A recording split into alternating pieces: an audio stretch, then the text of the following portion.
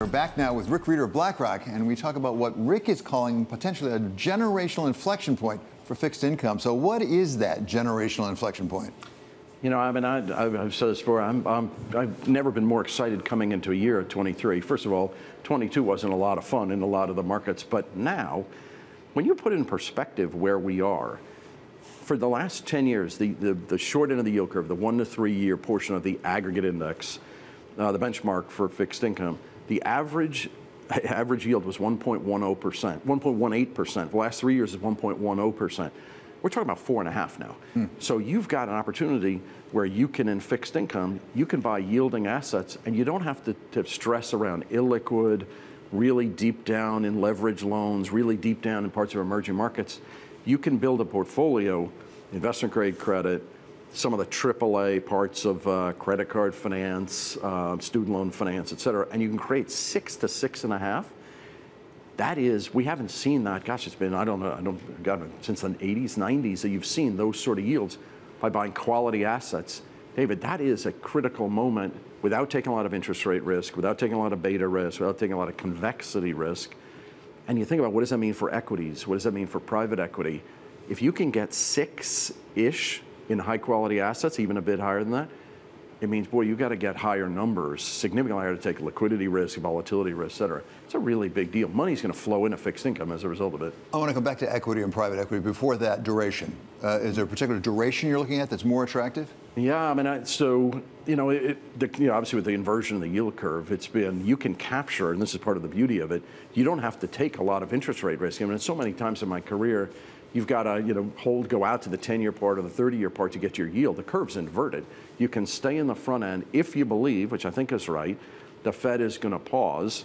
You get to a place where, gosh, I'm just going to try and clip that yield. What we've been doing, and I think we've been talking about this show, that we've stayed short. We've run a lot of cash this year. Cash has been our best performing asset at a lot of, you think about the financial markets. Now we can go a little bit longer. Can you go out to 3 years, 5 years? Because the next evolution of the Fed will be easing. Again, I don't think it's till 23, 20, or till 24, 25. But if I can lock in these yields, go a little bit longer without having to go out to 10s or 30s, that to me is the sweet spot today. Rick, you mentioned corporate investment grade. You mentioned possibly high grade credit card. What about sovereigns? So, we've added a little bit of emerging markets recently. I think one of the big things that we didn't touch on last year was the dollar. Massive appreciation of the dollar, Fed's moving aggressively, money's flowing into the dollar, and not just in fund flows, but in terms of corporate spend, et cetera. I think the dollar is going to be more stable. I'm not ready to say the dollar is going to weaken significantly, but I think we're on the backside of real volatility. So parts of the emerging markets, Mexico, Brazil, Indonesia, you're getting some nice yield. And so I think you need to diversify it a bit more than historically, because there's been stresses, and we're not out of the woods in a slowing economy. So do you hold some emerging market sovereign debt? I think you can more so today. But gosh, I sleep really well at night knowing if I could buy 6% yielding assets that are high quality, investment grade, AAA, securitized, how much EM do I really need? So we've been buying some, but not that aggressively. Well, and to follow on that, how much equity do you need? How much private equity do you really need? Because you were referring to that earlier. When you get those kinds of yields out of fixed income, it makes it awful hard to justify equity.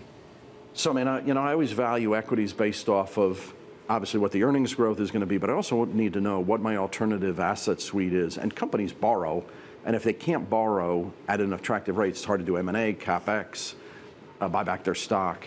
And today, it's really hard. I mean, where borrowing rates are. So as an investor, it's symmetric. I'd rather just own that yield.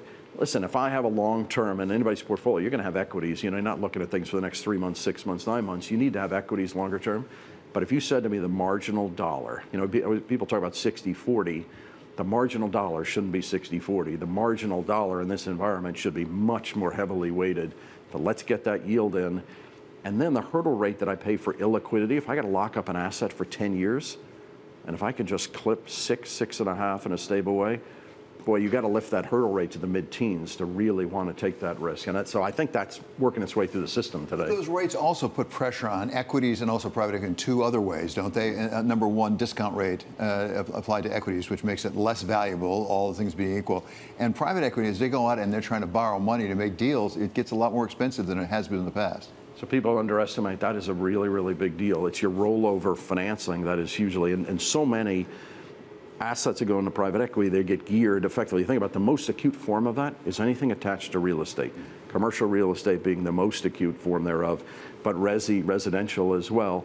That's where it's built on gearing. And this is one of the things that I've always argued the Fed has to be very careful about how aggressively you move it up, because that gearing that doesn't sit in the banking system the way it used to, sits in the broad economy. And when you ratchet up, and you've seen it in the last couple of weeks, some of that stuff starting to break a bit. And it's why the Fed has to be sensitive to what is outside the banking system. And you may not even know what it is because you're not necessarily marking to market the same way you do in a public market. That's right. Until you have to roll over your financing, and roll over your financing, and/or put, if you're in a project, how much more capex am I going to put into a project? How much more refurbishing of the building am I going to do if I'm not fully leased up? Those things are starting to make it, when the economy was doing extremely well, rates were low, that lease rates were going to expand. But now when you're going the other way, really tough.